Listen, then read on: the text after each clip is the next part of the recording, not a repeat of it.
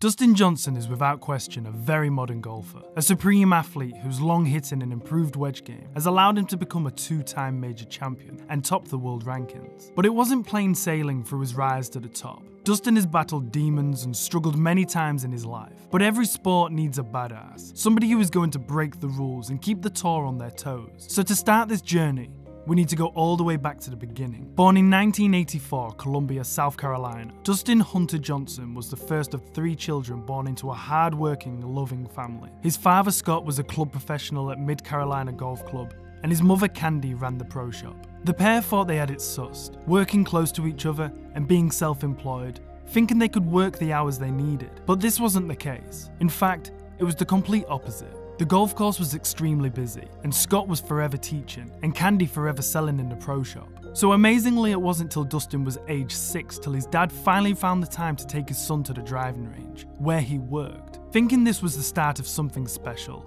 bonding with his dad, Dustin found himself practicing a lot by himself, several bays down from where his dad was teaching. But the bug had already planted itself inside Dustin's mind, and a little boy's dreams were already being made. With or without his father, Dustin wanted to get better, so for his younger years he was pretty much self-taught. But this didn't stop the rapid progression and Dustin's meteoric rise to the top of the junior scene. He began winning weekly and at 14 shot 264s in consecutive days, setting records at Coldstream Country Golf Club in Irmo and Golden Hills Golf Course in Lexington. Dustin's athletic stature at a young age and tall lanky limbs saw him driving the ball further than any of his young competitors. This advantage saw him win the junior state championship, and his dreams of becoming a PGA Tour player seemed more believable than ever. But as Dustin's pre-adolescent mind was tunnel visioned on his dreams, his parents were keeping a huge secret from him and his siblings. The pair went through an extremely devastating divorce, which tore the family apart. Dustin and his sister Laurie stayed with their father, and Austin went with their mother. With their parents no longer speaking, and all the kids changing schools, Dustin was at a point in his life where he felt alone. With the new pressure of finding new friends, Dustin began skipping school and ended up getting into the wrong crowd. The gang were known for being troublemakers, and fragile Dustin was easily led down the wrong path and coerced into joining a burglary. Dustin was found guilty of pawning stolen goods, and others were arrested for burglary with the use of an illegal weapon. After sitting down with his teachers and parents, Dustin was told, if you really want to be a PGA Tour player, this has all got to stop. You need every chance you can get, and going to college is a must. Dustin was sidetracked for a while, but all of this had brought him back down to earth. His vision was recreated, and he was now knuckling down at school, trying to get into college. As well as knuckling down though, Johnson was working really hard on his game. He left high school ranked number 19 in the US rankings, but was finding it extremely hard to find a college that would not only accept his grades, but also his police record. It was Dustin's paternal grandmother, Carol Jones, who called Coastal Carolina men's golf coach Alan Terrell to explain how badly Dustin was trying to play college golf. Dustin was going to Midlands Technical College in Columbia to make up credits, but after the call from Johnson's grandma, Terrell went to Coastal Carolina's president, explained the situation, and got him into the school. Alan Terrell had full responsibility on his hands and was so much more than just a coach to Dustin. Alan made him practice hard on the range and study harder in the classroom. Under new guidance and with a newfound father figure, Dustin blossomed. After a shaky start in his freshman year, he averaged 75 strokes per round, but in his following sophomore year, won all Big South Honors and Big South Conference Championship, and was named Player of the Year. Dustin was extremely lucky to have someone by his side, keeping him on the straight and narrow, and he repaid his coach with the best possible gift: winning. Happiness had lifted Dustin to the player he knew he was all along. He began by winning the Monroe Invitational and Northeast Amateur, and then went on to participate in the 2007 Walker Cup and Palmer Cup teams. His time had come to an end at college, and after graduating and majoring in sports management, Dustin didn't hesitate to get his dreams started. He entered the 2007 PGA Tour qualifying school and finished 14th to earn his PGA Tour card for the following season. Leaving everything in his past behind him,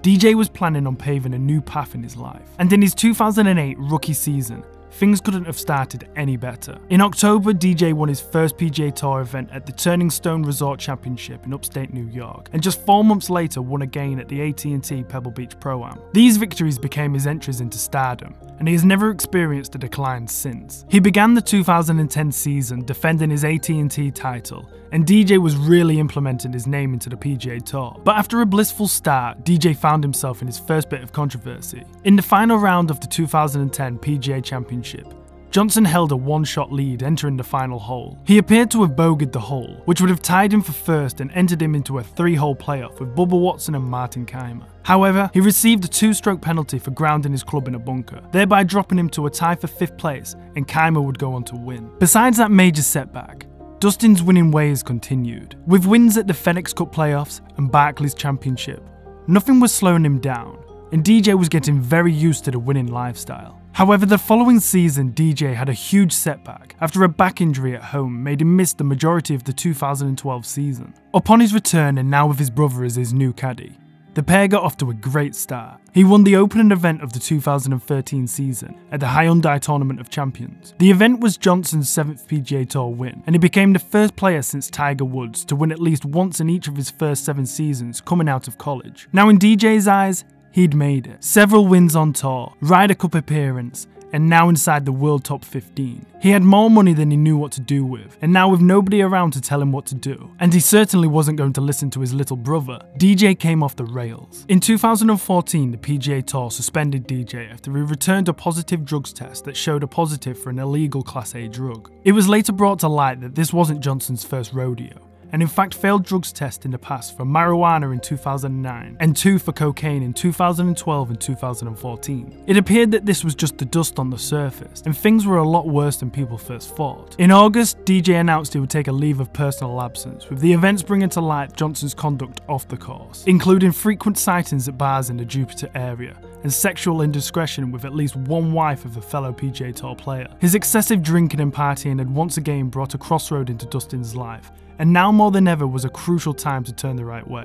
His return to golf, however, in 2015, and after the birth of his first child, Tatum, Dustin had no choice but to grow up, and his return to the PGA Tour was like nothing ever happened. After 2 top 5 finishes and a win at the WGC Cadillac Championship, Dustin moved into 7th in the world golf rankings. After cementing himself on the PGA Tour and doing more than enough to prove himself, DJ's hopes of a major slipped from his grasps once again. At the 2015 US Open, Johnson held a share of the lead heading into the final round. He birdied 17 to get within 1 of Jordan Spieth and hit a 5-iron to the par 5 18th 12 feet from the hole. He hit his eagle putt to within 3 feet past the hole, and then missed the 3-footer coming back to give the title to Spieth. Now there have been plenty of Hall of Famer golfers who haven't won a major. Sometimes it's just not meant to be, and on the days somebody else can snatch your dreams away from you. However, it's down to you to go away, reassess, get back to work and try again. And that's exactly what DJ did. He got to work training with Brooks Koepka and trainer Joey on strength and fitness, and looked into his stats to figure out his weak points and put all of his time and effort into them. 2016 he came back a brand new man,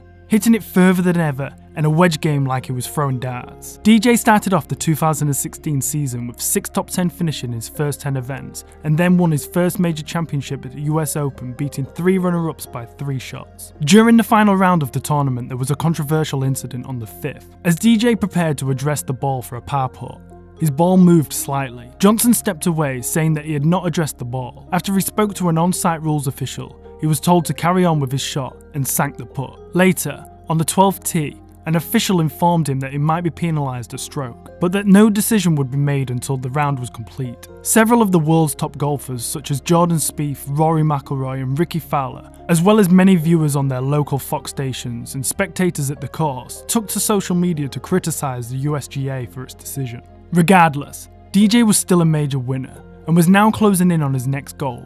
After starting the 2017 season with 2 top 10 finishes in his first 4 events, Johnson won the Genesis Open in February by 5 strokes and was now the new world #1 golfer. The win also cemented a place in history as he joined Tiger Woods and Jack Nicklaus as the only golfers in PGA Tour history to win a title in each of his first 10 seasons. However, just as DJ hit the highest of highs, more news off the course was starting to surface again. His fiancée and mother of his children started deleting every single photo of the pair from all of her social media, sparking a debate that they might have broke up. DJ may have been slipping into old ways, but he announced that he was fully committed to being a family man and those days were behind him. He proved his head was in the right space, winning winning the Century Tournament of Champions for the second time with an 8-stroke victory over Jon Rahm. The win meant that Johnson had won a title in his first 11 straight seasons on the PGA Tour and became only the third player in the last 30 years alongside Woods and Mickelson to reach 17 PGA Tour wins before the age of 34. It was record after record, and I think it's safe to say that DJ proved a lot of people wrong. The ups and downs of not only in his life but his career made him such a likeable guy. After the 2020 Masters being postponed due to COVID, DJ had a long wait before being able to accomplish a childhood dream. However, when it finally went ahead months later, DJ didn't only win a green jacket,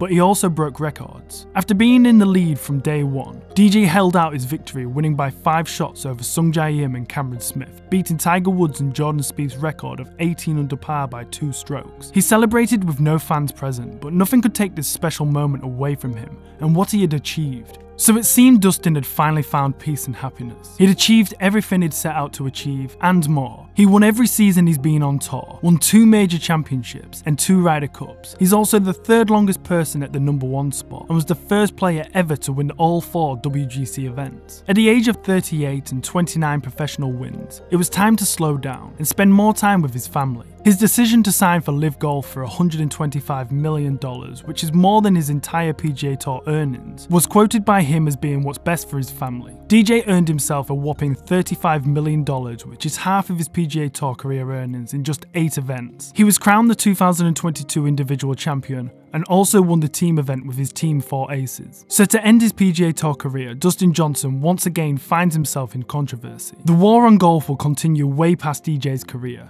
and Dustin has done more than enough to secure his name in the Hall of Fame. Nobody knows the future of golf right now, but DJ believes he's doing the right thing for the good of the game and his family. Through all the roller coasters DJ has been through his whole life, I'm sure this won't be his last. So the PGA Tour can take away his membership and try and ban him from majors, but the one thing they can't take away from him is his legacy.